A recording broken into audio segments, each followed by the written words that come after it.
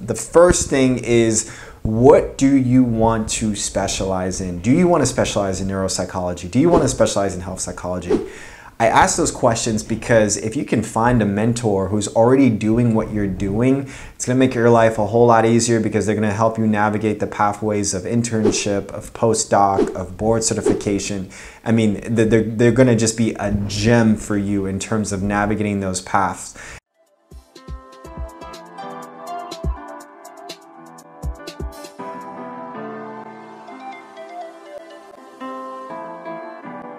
What is up, fam? Welcome back to the channel. My name is Phil Sarpon. This channel is dedicated to all things psychology, wellness, and graduate school. Today we're going to be talking about how to find a mentor. In previous videos, we've talked about the importance of finding a mentor, but today we're actually going to talk about some of the details and some of the things that you can do in terms of navigating that pathway into actually choosing a mentor. If you have not already, please subscribe to the YouTube channel, hit the bell for notifications for future videos that we'll do, and let's just jump right in. So here are a few tips to kind of go through in terms of choosing a mentor for yourself. The first thing is, what do you want to specialize in? Do you want to specialize in neuropsychology? Do you want to specialize in health psychology?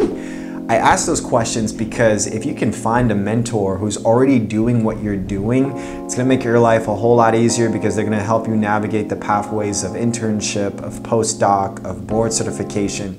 I mean, they're going to just be a gem for you in terms of navigating those paths. And honestly, all you have to do is pretty much follow the same path that they did to get to where you want to be. The second thing that I would do is that I would look into their bio. So what are some of the publications that they've put out? What are some of their research interests?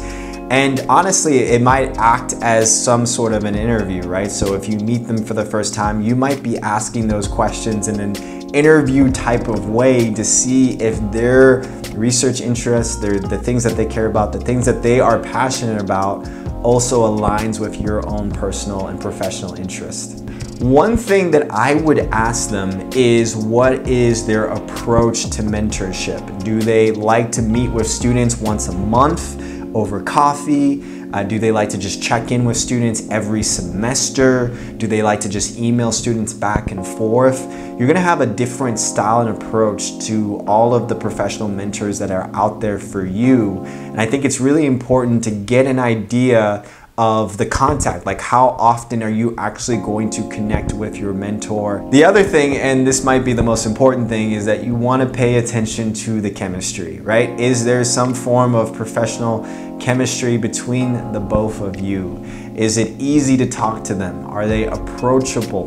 Do you feel like they're invested in your professional growth? Do you feel like they can help you? Do you feel like maybe you can even help them? Do you feel like you can see them as a really close peer in a colleague in the future? You know, what is some of the chemistry that is going on between you and that faculty member or that staff member? All right, so there you have it. Some of the tips and guidelines to navigating the pathway of choosing the right mentor for you. And here's the thing.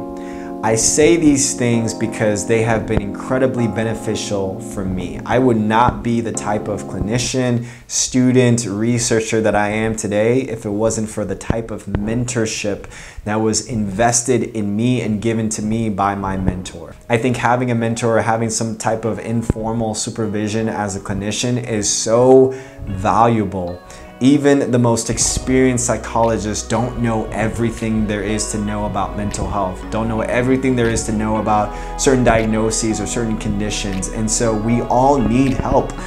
This is something that, even though clinical psychology can feel a little bit more individualized, you know, you're really just working one-on-one with patients, it is communal in that the things that you do, the research that you put in, the work that you put in can help somebody else. You know, it can help somebody else who is on the same path as you. All right. So hopefully that really gives you some tips, some advice, and some guidance in choosing the right mentor for you. If you have any questions, please put it down in the comment section below. If you have not already, please subscribe to the channel, and I will see you all in the next video.